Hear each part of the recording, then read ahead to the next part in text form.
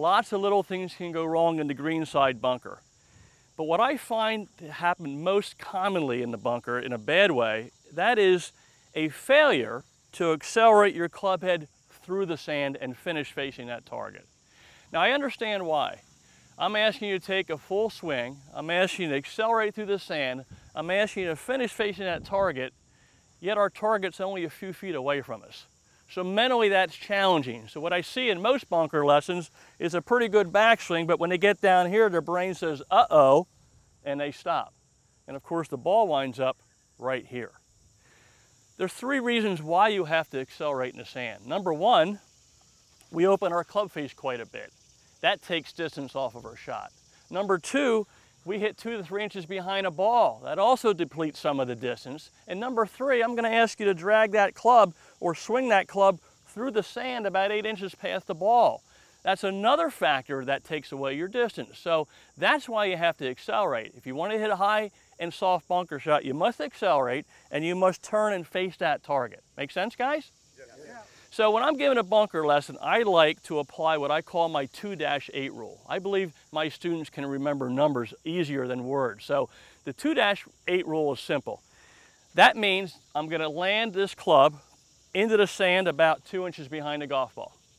That's the 2. Then I want the club to go through the sand and come out about 8 inches past the golf ball. That's the 8. So 2-8. I know if you get your club 8 inches past the golf ball, the only way that can happen is if you accelerate. And that's today's lesson. Sound like a plan, fellas? Yeah. All right, well, before we get to our FootJoy contest, and that's going to be very exciting, I'd love for Mario Vaccari to come in here. Mario, come on and help me out today. How about a nice applause for Mario?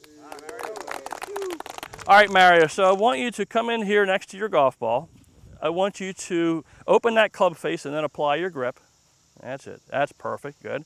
Then we're going to play the ball forward in your stance. So as long as that ball's up in this range, that looks pretty good already.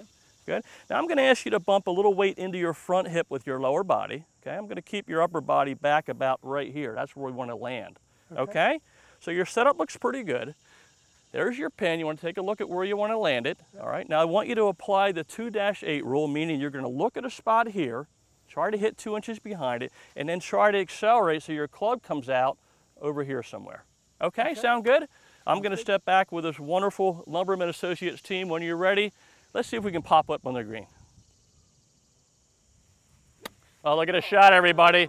That is a beautiful bunker shot. Acceleration and a great finish. Well done. I hope you learned a lot today. I did, Doug. Thanks for the tip. For your private or group golf instruction with PGA golf professional Doug Hendricks, go to winninggolftv.com or send an email to doug@rdhgolf.com.